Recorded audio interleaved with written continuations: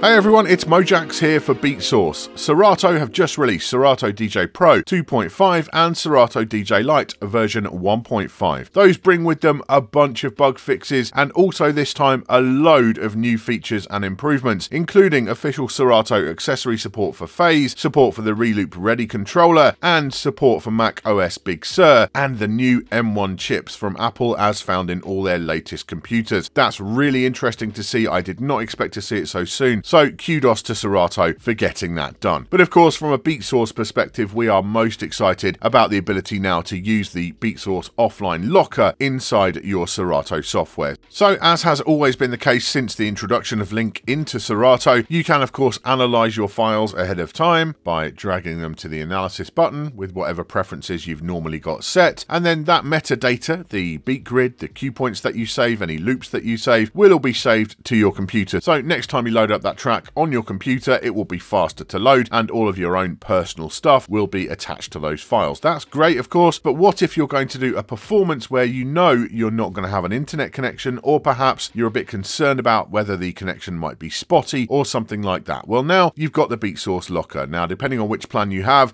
up to 100 tracks to be able to store in there ready to use out with no internet connection. It's as simple as this, really. You just basically select your tracks and then you drag them to the Beatsource locker, and then we go in there. We can see these arrows here on the left.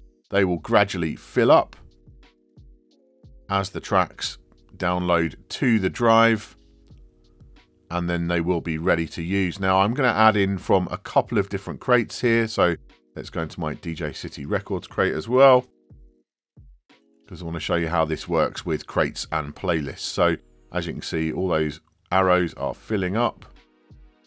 Go to Beatsource locker, and they're all downloading, and once that's done, then these will be available offline. So now I'm going to disconnect my internet connection from this machine.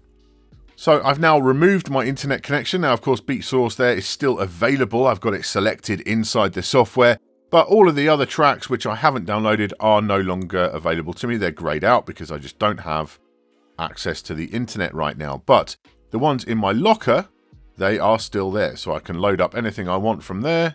And we've got my beat grid and cue point data is all saved, and the track itself is saved. So I've got no internet connection right now whatsoever.